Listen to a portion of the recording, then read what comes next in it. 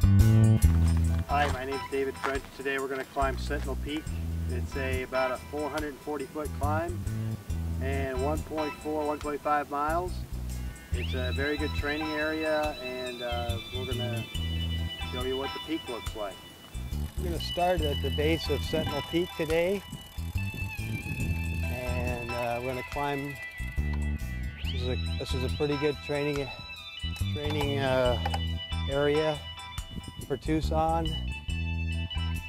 I would say it's about a Category 4 climb that you'd call in the Tour de France.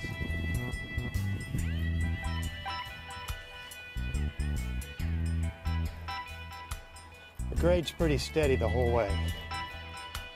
You got a few speed bumps. How you doing? Make sure I got my key in my car. A key for me. Otherwise, if I get locked out of my car, then going back to work in my bike clothes. There was a time I was running a year or so ago, around now, and saw a car careen off a cliff up here. Didn't go very far down, just a couple feet, a couple hundred, maybe 20 feet. And everyone was okay.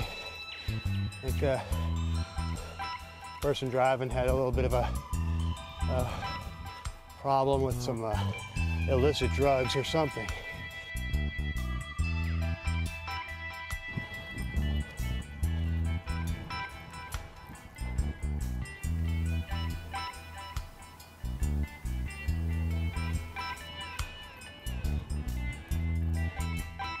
And we're coming up to the lookout area,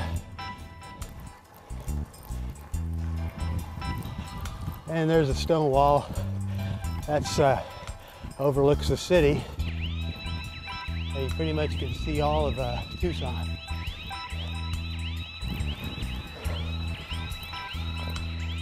All right, we're coming around to the rock wall, and once you get to the rock wall, you're pretty much done. That's it. That was climbing A Mountain.